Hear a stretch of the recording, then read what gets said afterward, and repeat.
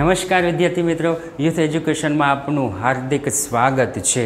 આજે આપણે જોવાના છીએ ચેપ્ટર નંબર 1 હિસાબી પદ્ધતિ અને તેના પારિભાષિક શબ્દમાં છેલ્લો શબ્દ કહીએ તો 43મો વસ્તુઓ અને સેવા કર।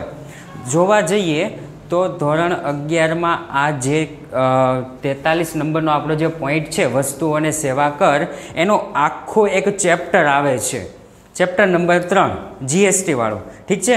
પરંતુ મેં અહીંયા પારિભાષિક શબ્દ તરીકે આપણને પહેલા ચેપ્ટરમાં ખબર પડી જાય એટલા માટે મેં અહીંયા નાનું એવું એની વ્યાખ્યા લીધેલી છે કે વસ્તુઓ અને સેવા કર કોને કહેવાય છે।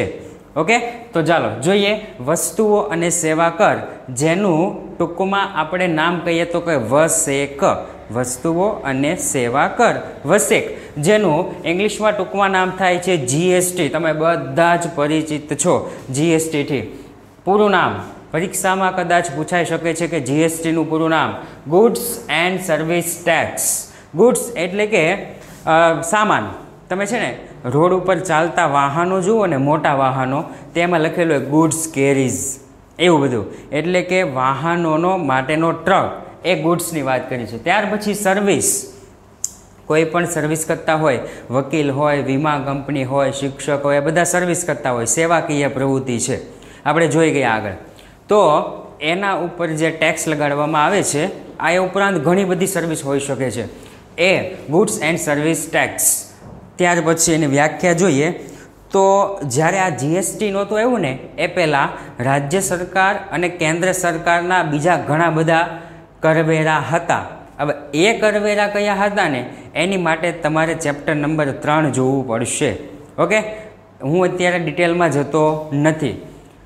ઇન શોર્ટ, કેન્દ્ર સરકાર અને રાજ્ય સરકારના વિવિધ પરોક્ષ વેરા હતા, એ રદ કરી અને વસ્તુઓ અને સેવાઓનો એક જ કર હેઠળ વન નેશન વન ટેક્સ એવું કહી શકાય, આવરી લેવામાં આવ્યા। તેને વસ્તુઓ અને સેવા કર વસેક જીએસટી તરીકે ઓળખવામાં આવે છે, અથવા તો બીજી રીતે કહીએ તો વસ્તુઓ અને સેવાઓની પૂર્તિ એટલે કે સપ્લાય એન્ડ ડિમાન્ડ, ઇકોનોમિક્સમાં તમારે આવતું હશે।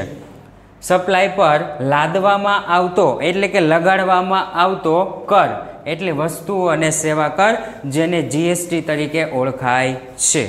Thank you.